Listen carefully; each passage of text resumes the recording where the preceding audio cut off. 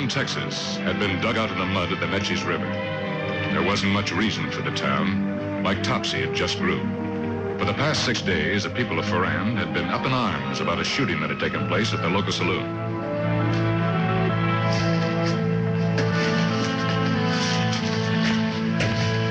Yes, ma'am. Something we can do for you? You're the sheriff. Yes, Eden Lake. Oh, this here's Hobie Gilman. How are you? I understand you got Duke Kincaid here. That's right, ma'am. Won't you sit down? Can I see him? I'm sorry, ma'am. I have a feeling that I've met you before. I can't pull up a name, but are you a relative of Kincaid's? No, I'm not. Friend? Can I see Mr. Kincaid, please? I'm afraid you can't, ma'am. He's serving a sentence. When will he be released? In 3 days. All right. Thank you very much. I'll wait till then. Can I tell him who called? Well, it might be better if you didn't. He doesn't know me. Well, may I ask the nature of your business? No, if it's urgent, I could stretch a point. I'm going to kill him.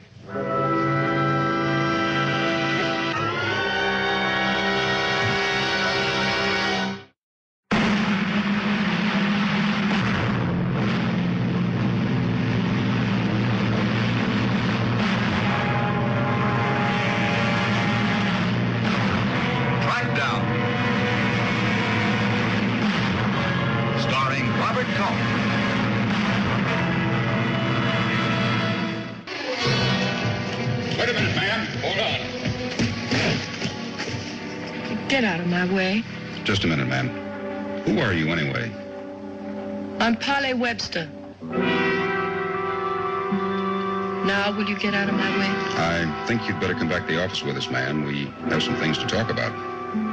Well, I haven't got time right now. Well, ma'am, you better find the time.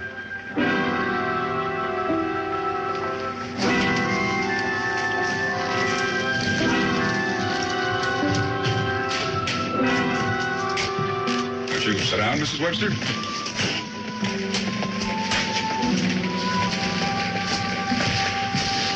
Now then, what is all this about you killing Duke Kincaid? Well, there's nothing so mysterious about it. When he walks through that door, he'll die. By your hand? Yes. Well, I imagine I know why, but maybe you'd like to tell your side of it. I wonder if I could have some of that coffee. Oh, sure, right away. I've been traveling all morning. I haven't had anything to eat. Can we get you some? No, thank you. The coffee will be fine. There you are. Thank you.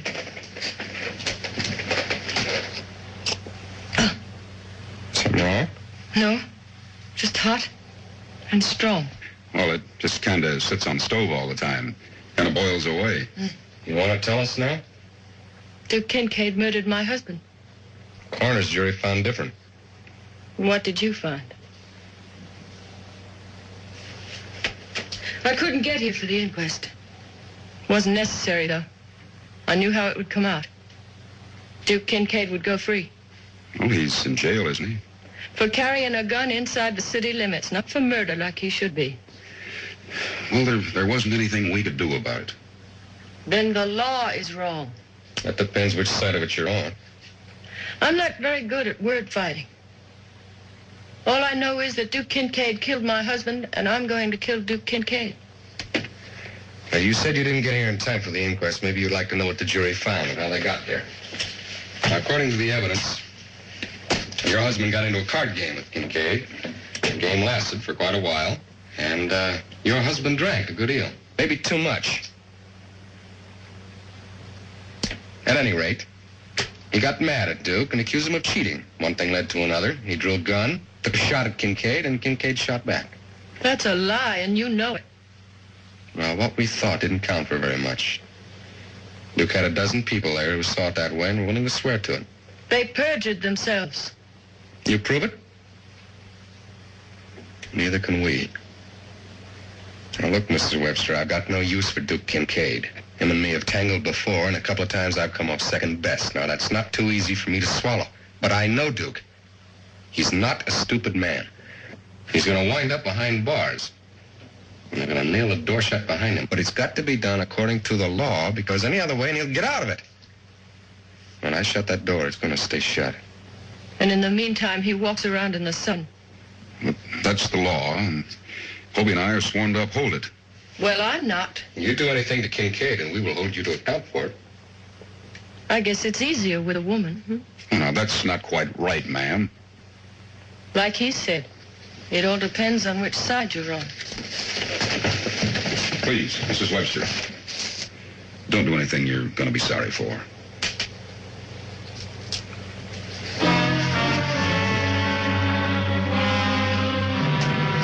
Ed and me were married 6 years.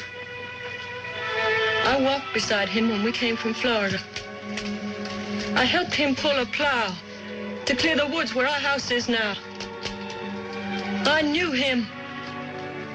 I knew him good.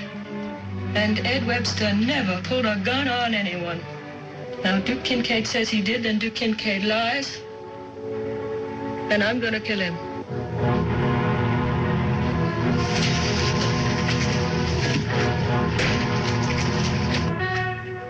As a lawman, Hobie Gilman had no choice. He had to protect Duke Kincaid. As a human being, it was a different matter. There was nothing between the two men but a hate that had been many years in the building. The day before Duke was to be released, Hobie went to see him in his cell. Don't you ever play fair with anybody? There's no privacy with you around here at all, is there? I'd like to talk to you about tomorrow, Duke. Go ahead, Ranger. It's your jail. Ed Webster's wife is waiting for you with a gun. Well, take it away from her. She's unhappy about what you did to her husband. Figures to pay you for it. You're the law here, aren't you? Yeah, me and Eden. Well, then you and Eden better sit down somewhere and figure out a way to get this woman off my back. She pulls a pistol on me, Ranger, and I'll drop her. Unless you want more killing in Ferrand, you better do the job you're paid for. Well, that's not so easy. I mean, she thinks you murdered her husband. Law says it was self-defense. Yeah. How much did it cost you for those witnesses, Duke? You know better than that, Ranger. Truth don't question nothing. How would you know? You just tell her that she comes looking for trouble, she's gonna find it. All right, I just thought I'd let you know. Thanks. For nothing. I haven't met the woman yet I can't handle. Yeah, well, you haven't met them all. Can't you just leave town for a couple of days? If she's given time, she will cool down and leave. Not a chance, Ranger. You open that door, I'm gonna make a beeline for a hot bath, a shave, and some clean clothes. All right. Just make sure you and the sheriff are around if she tries to bushwhack me, you hear? This time I'll get you two as witnesses. I wouldn't count on Eden if I were you. He's taken a liking to the woman. Comes to a showdown, he's liable to be on her side. He's still got a job to do. He's the sheriff. Yeah, well, he's also a man, Duke.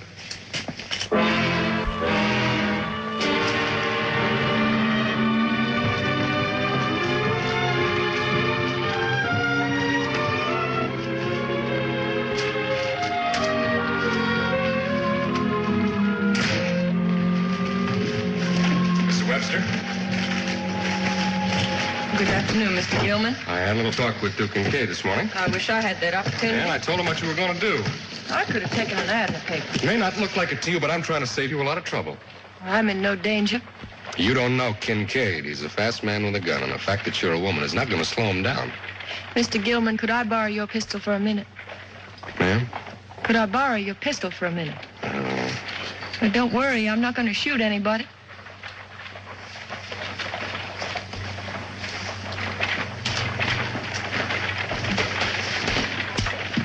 Ed was a pretty good shot. We used to practice a lot together.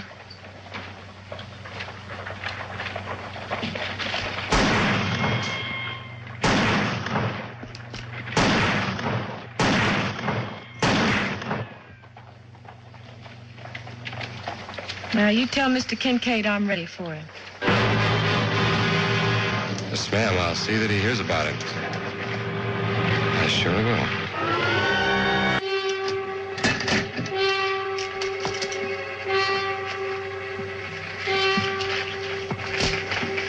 do you figure to do, Hobie? I don't know. Where's the Webster woman at now? The hotel, I guess. When did you see her last? This morning, we had breakfast together. You're kind of fond of her, aren't you? Does it show? Like it was painted on. I've never met anyone just like her before. She's quite a woman. Yeah. Might be better for everybody if she wasn't. Got to turn Duke loose in 8 minutes, and she's bound to be waiting for him. Just gonna open the door? Well, no, I'll see him over to his place. Why don't we lock her up, Hobie? Polly? What good would it do? We couldn't keep her here long, and Duke could still be around when we let her go. Besides, you're the sheriff. What charge could you use? I'd make one up if it'd keep her safe. And you can't go on doing that for the rest of your life. That's not the answer, Eden. She's got to learn that the law may not be fast, but it catches up sooner or later.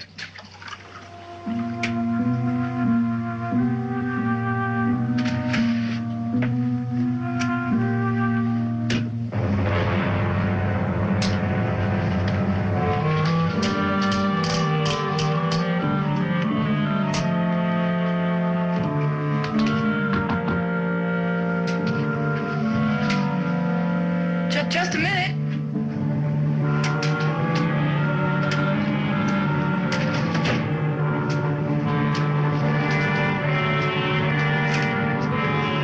I'm looking for Polly Webster. Well, I'm Polly Webster. Well, I'd like to speak to you for a few minutes. Well, all right, won't you come in? I'm Sally McDermott. We've never met before. Would you like to sit down, Miss McDermott?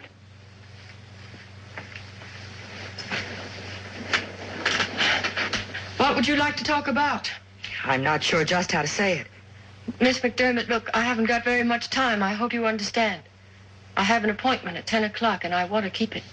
That's what I want to talk to you about. You're the one that's going to shoot Duke Kincaid, aren't you? He has to answer for killing my husband. It was self-defense. Is that all you've come to say? No. I want you to leave. Right now, this morning. I want you to pack up and get out of town. Well, Miss McDermott, there are a lot of people who want me to do that. I'm sure Duke Kincaid is one of them. Here. This is the money Duke won from your husband. Why don't you take it and get out? Did he send you here? What? Is this Duke Kincaid's idea? He doesn't know anything about it. Now, that's very hard to believe, because this is just like something he would do. Now, you go back to him and you tell him that it didn't work. You tell him that when he comes through that jailhouse door, I'm going to be waiting for him. Look, you've got this all wrong. Oh, no, Miss McDermott, I'm not the one who made the mistake. All right. Go ahead with your plans and see what happens. I came here because I don't want to see Duke getting into any more trouble. You won't listen, so you'll just have to take what's coming.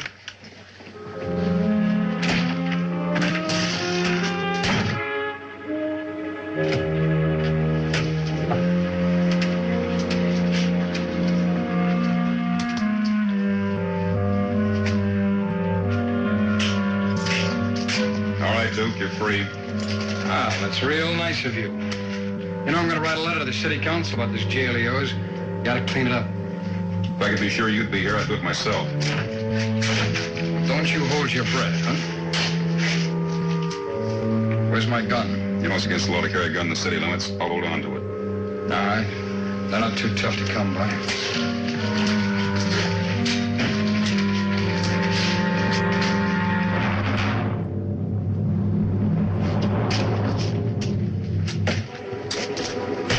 Out the back way, Duke. She's out there, huh? Come on. Hold it. I got no intention of sneaking out the back door. You'll do like I say.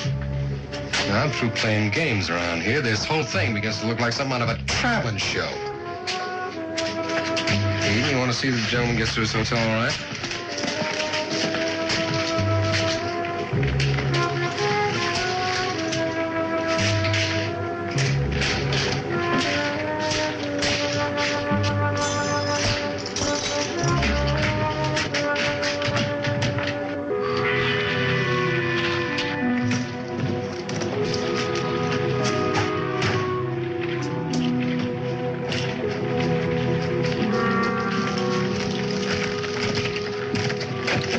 after 10 o'clock, Mr. Gilman. Where is he? Go home, Mr. Webster. I'm waiting for Duke Kincaid. Well, he's already left. I'm tired of this game. You go on over to the hotel and pack your things and get out of town. Not until I see Kincaid. And you'll do it right now. Because in about 30 minutes, I'm going to declare you a menace in Fran. If I catch you on the street, you'll wind up in jail. You sound like you mean that, Ranger. Well, I do. I know how you feel about your husband. But killing Kincaid is not going to bring him back. And it isn't going to make you sleep any better at night. I know that Sally McDermott came to see you, and I know why. If you kill Kincaid, what's to keep her from picking up a gun and going after you, and then the whole thing starts all over again? Now, we'll get Kincaid. He'll step off the line sometime. He can't walk it forever, and when he does, I'll be there. That's a promise. Now, you go on over to the hotel and pack your things and go on home before you make a real mistake. That may not make any difference to you right now, but Eden thinks an awful lot of you. Now, don't dump a killing in his lap. Now, you think on it. Well, I'll be out of Ferrand tonight. If you need any help, just give me a holler. I'll do that, Mr. Gilman. Mrs. Webster, look in on Eden before you leave.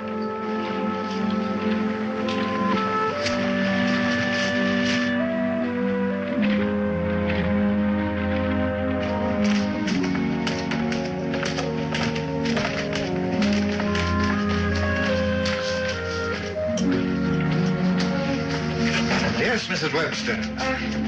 Has Sheriff Lake been in? No, ma'am, I haven't seen him. Oh. Well, when he comes in, would you tell him that I'm over there, please? Certainly. Thank you.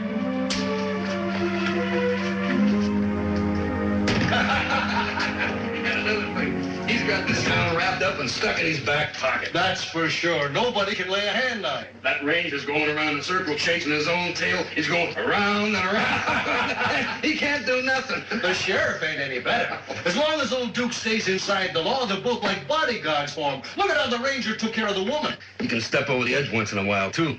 Ed Webster sure found that out. Any way you look at it, Ferrand's Duke's town, and it's going to stay that way. He's going around and around. That's for sure.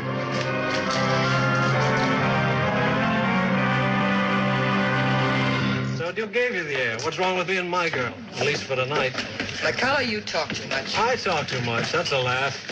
You opened your big mouth on that Webster dame, not me. Shut up. Duke! Just stick to your table, huh? Ethan, bring me a bottle. Duke, honey, you look wonderful. I feel great. You ought to run for president. Don't you think so? It's a pretty good idea. You know, maybe I could get Gilman to manage things for me. A ranger for a campaign manager. What's the matter with you? You look like you're seeing a ghost. Well, Mrs. Webster, I thought you'd left town. What'd you do, come back to say goodbye? Now, look, you're in enough trouble already. Gilman told you to leave town. Now, you better get out of here while you can. It's over there.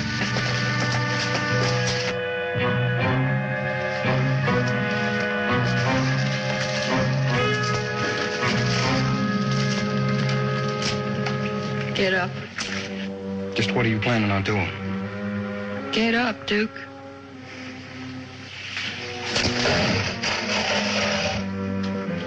Mrs. Webster, this joke has gone far enough. Now, why don't you put that gun away and let's talk this thing over? You're pretty good at talking, aren't you? Where are you counting on taking me? Outside.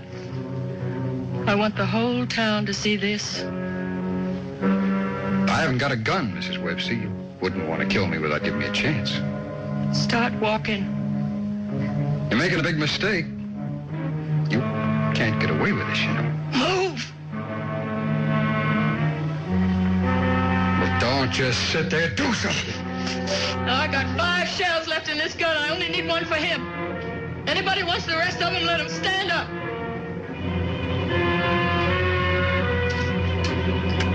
No takers, Duke. All right, let's get this over with.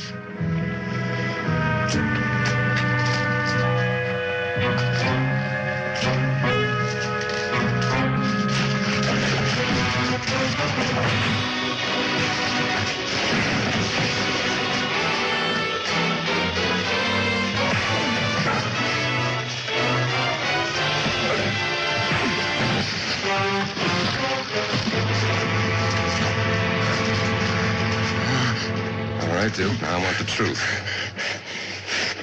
You murdered Eb Webster, didn't you? The truth. It was self-defense. Alone, can't you? You said it was self-defense. Leave me alone. Hey, Booker, me. Help me upstairs. Duke, you still need me. I don't need you. I never did need you. Now, you just find the door and keep moving. All right, Ranger. You've got yourself a case. Bring him to trial. This time I'll tell the truth.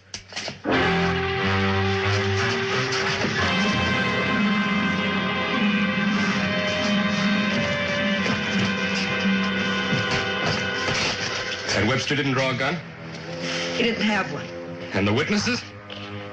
He paid them. All right, you all heard it. He's going to jail to stand trial for murder.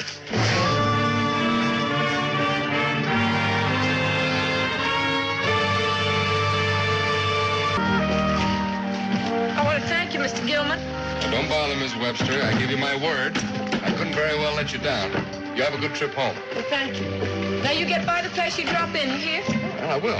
I wouldn't start packing yet, Obie. I'm going to try to get her to come back with me.